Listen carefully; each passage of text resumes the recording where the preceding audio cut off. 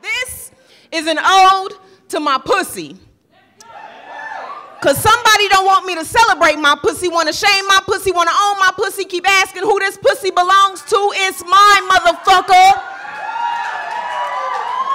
Always has been, always will be my pussy. It's a wonder my pussy ain't drowned you yet. Cause I run these seas, all 7 of them.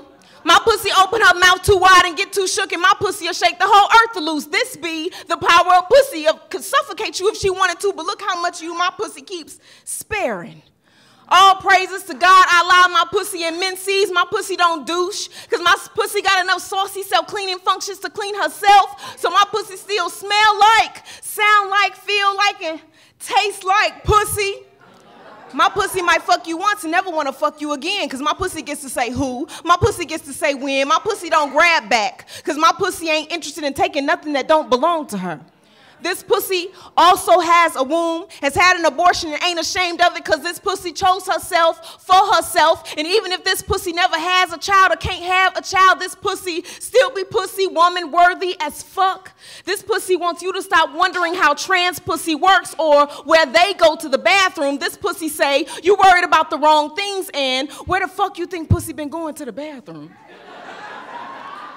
This pussy wants you to stop comparing it to fragile things when you really mean testicles or masculinity or anything where its response to fear is to shrink, or cower, or duck out. This pussy ain't got that option. Because everybody know don't shit get done till my pussy show up. You must not understand. You must not understand the gravitas of my pussy. The holy magic durability that be my pussy. Child, my pussy ain't studying you.